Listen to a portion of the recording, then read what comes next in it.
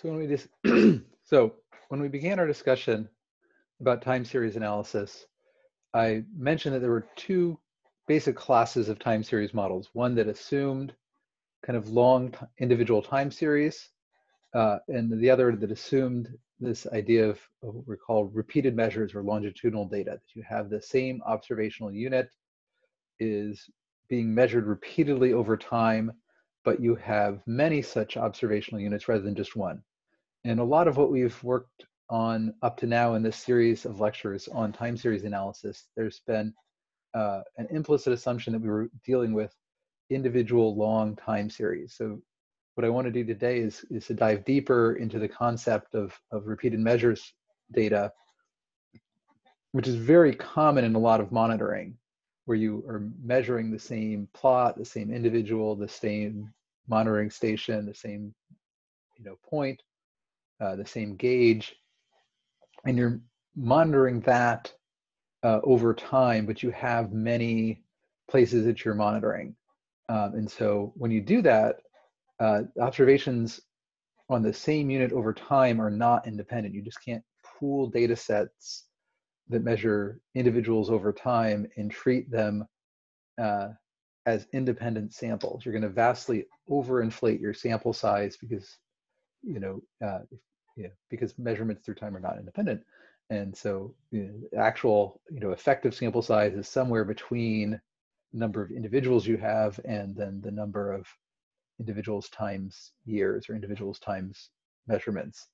And that where you fall in that continuum has a lot to do with the autocorrelation in the data. So imagine I was interested in looking at the relationship between growth and some resource, and I am, in this view, I just have access to that overall relationship that emerges across the full data set. But imagine that this data set that we're looking at comes from repeated measures. So I actually, these points represent individuals that are tracked through time. And if I, look at, the trajectories of the individuals in the population, suddenly that additional information of which individual is which clearly jumps out as having a pretty large impact on this relationship between growth and resource. We see that there's clear differences between individuals in their growth responses, but we actually see that within an individual there's often less variability. There's kind of more consistent slopes here, but not every individual follows that pattern exactly. And so we need to deal with the fact that observations from individuals are not independent, that we need to account for that autocorrelation. So how can we do that?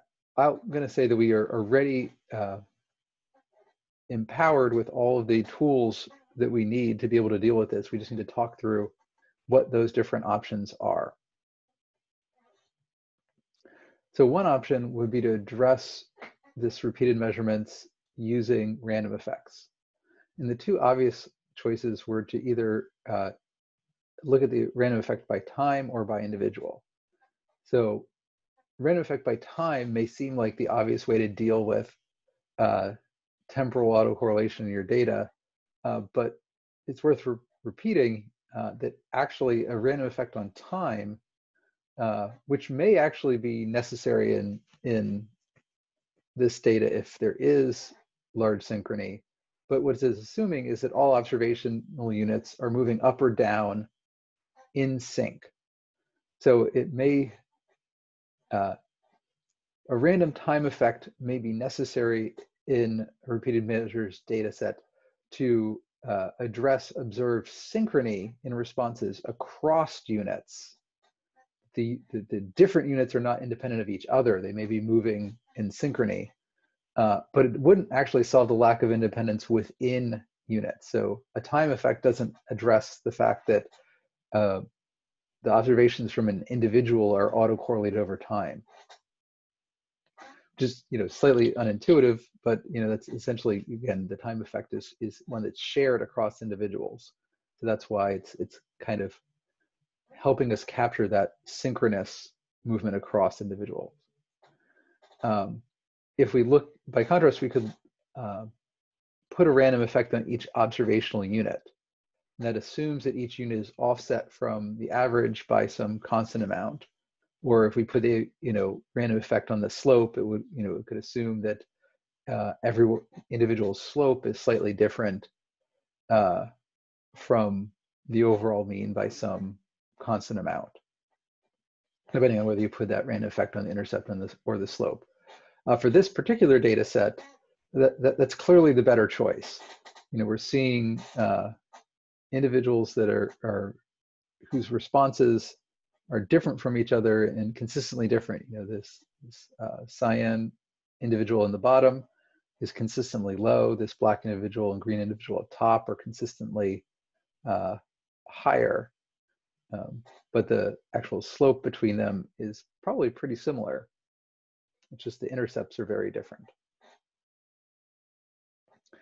Alternatively, we can deal with repeated measures data using an autoregressive model like we talked about for longer time series.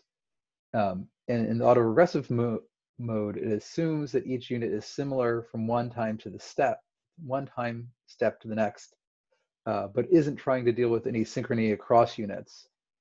In that sense, it's very similar to having a random effect on the unit.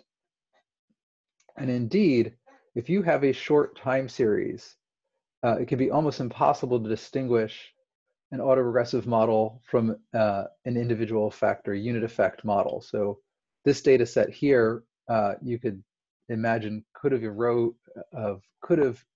arisen because of strong autocorrelation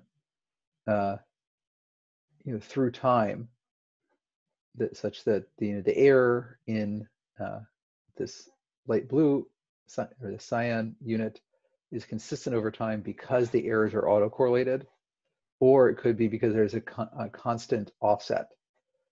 Indeed, a random effect by measurement unit, in this case, is essentially the limit of the autoregressive model when that autoregressive parameter, that rho, goes to 1. So in that sense, the individual random effect is kind of almost a special case of the autoregressive model. That said, if you had longer time series, if you had data that extended over longer periods of time, in that case, it can be possible to distinguish an autoregressive model from an individual effect model, because in the individual effect model, those persistent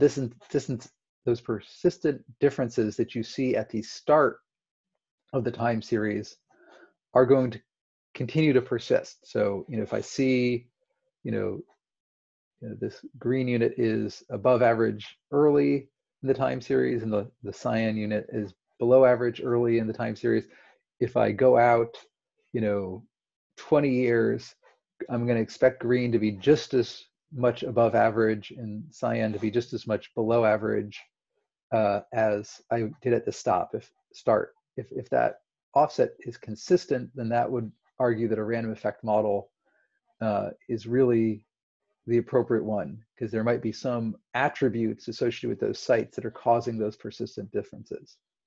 By contrast, if those differences between observational units at the beginning change through time, some might get bigger, some might get smaller, but you can see that they're evolving over time. They're no longer just a constant offset.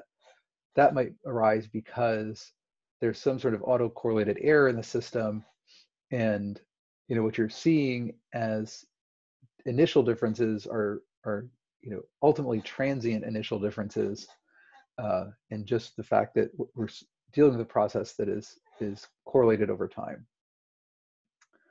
So I guess that means when you have a short time series where you can't figure out which is the better, it's kind of either would work. It's kind of up to which you are more comfortable with. And then if you have longer time series at individual locations, you could actually test the autoregressive model versus the unit random effect. And again, not to completely discount that time random effect, if you do look at longer time series and do see a lot of synchrony across your observational units, that would argue that you do need a random time effect. to account for the fact that there's synchrony, and thus at a larger spatial scale, treating observational units as independent would have been inappropriate.